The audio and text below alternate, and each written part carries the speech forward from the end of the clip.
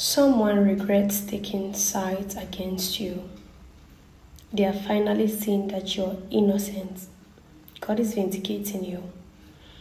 Someone regrets taking sides against you. They are finally seeing that you are innocent. This is God's vindication.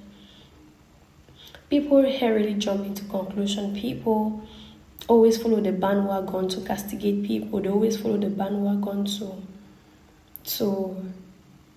pin people down. And unless they have a special revelation, they are not going to differ. They will always follow people in bringing you down. But God has a way of vindicating people, God has a way of showing, at least telling one person that this person has done nothing wrong. In the case of Jesus, it was the wife of Pontius Pilate. She had a dream.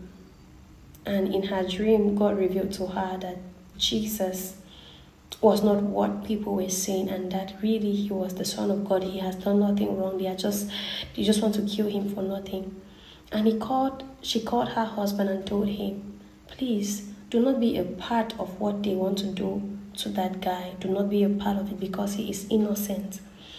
And the Bible says Pontius Pilate washed his hands and said, I am not a part of whatever you are doing against him. And when Jesus died, I can imagine the regret that was on the people's faces. The people, after seeing the signs, the temple, the cloth in the temple divided into halves, and after Jesus' resurrection, I can imagine how they regret being a part of. The women were crying, crucify him, crucify him. People were all cheering the Roman army. I can imagine their regrets. Never join to criticize someone or to castigate someone you don't know. Never be a part of it.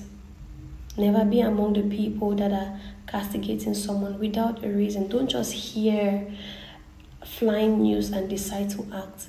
If you will act, you have to act based on an evidence you have, not based on what you have heard.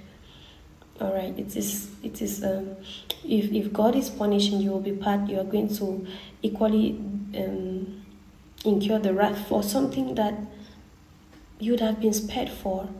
But God says He is vindicating you, and they will know they did wrong by taking sides against you. God will vindicate you right before them.